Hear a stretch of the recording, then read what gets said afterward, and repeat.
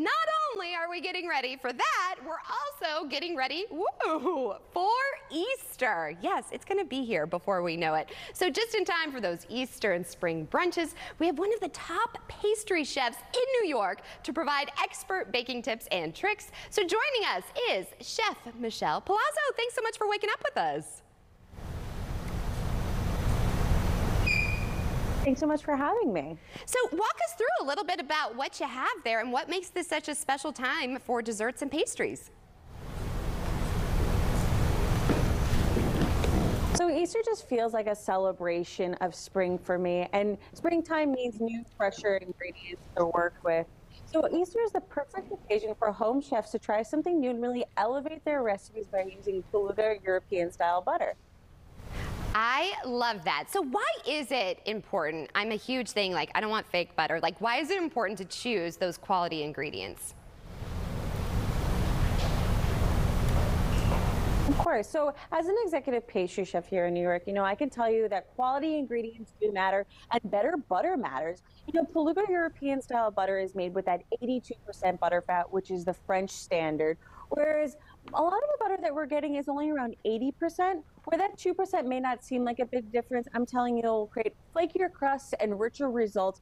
And this really elevates my strawberry rhubarb eclairs that I make this time of year. That looks absolutely delicious. So I love to bake. Do you have any professional baking tips for me that would work at home?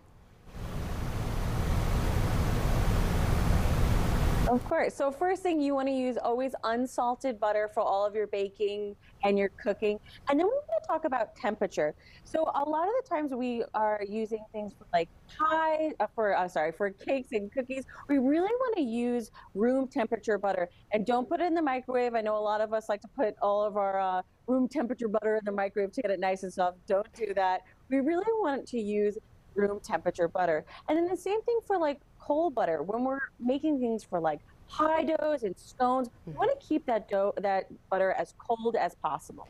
Here's one thing I want to ask you. Unsalted versus salted. How do I know when to use what? Well, I would say salted butter you really just want to use just to finish things. So like spreading it over a baguette or toast, that's going to be your finishing butter. Unsalted butter is really going to be for all of your baking, all of your cooking. That's going to be like your day-to-day butter.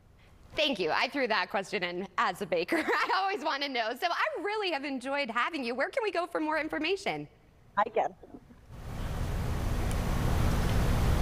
So for more baking tips and tricks, you can check us out at palura.com. All right. Well, thank you so much. We appreciate you waking up with us.